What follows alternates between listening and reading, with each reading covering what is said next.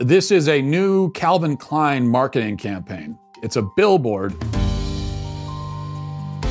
And I'm not trying to be rude, but this is it's a large woman, apparently named Chika, Chika, an indie rapper, it seems.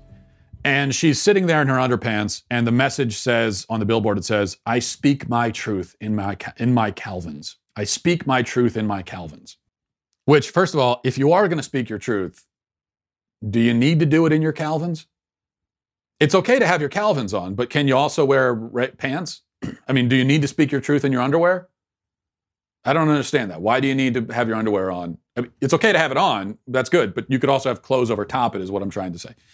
And all I'm going to say here, and I could go in the direction of how this is the normalization of morbid obesity, which is a continued problem in our society, and it is dangerous because morbid obesity it will kill you, and it's not a good or healthy thing. It doesn't mean that if you're morbidly obese, doesn't mean that you're a bad person or anything like that.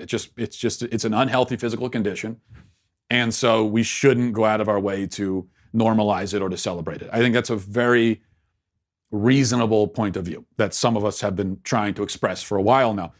But I'm going to leave that aside. What I just want to say briefly is that the phrase "speak my truth" is terribly, terribly stupid. And if I could ban one phrase from being spoken, that would probably be it. It would either be that or the term "clap back," which you see even in headlines now. So-and-so claps back at critics. Really terrible. But "speak my truth" is even worse for a number of reasons. First of all, it's cliched and nonsensical and vapid and shallow and dumb.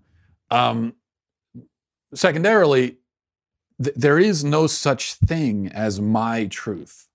If you're speaking, if you're saying something, you're either saying something that is true or it isn't. I think every thought expressed in the human language, in any human language, is either true or not. There is no "my" in front of it. It is either the truth or even a truth, or it's not. Or you could be lying, you could be mistaken, you could be deluded, whatever. You could be wrong for any number of reasons. But it's either wrong or it's right. You don't own the truth. So there could never be a scenario where you say, okay, well, that's not the truth, but it is my truth. See, that's just another way of saying I'm wrong.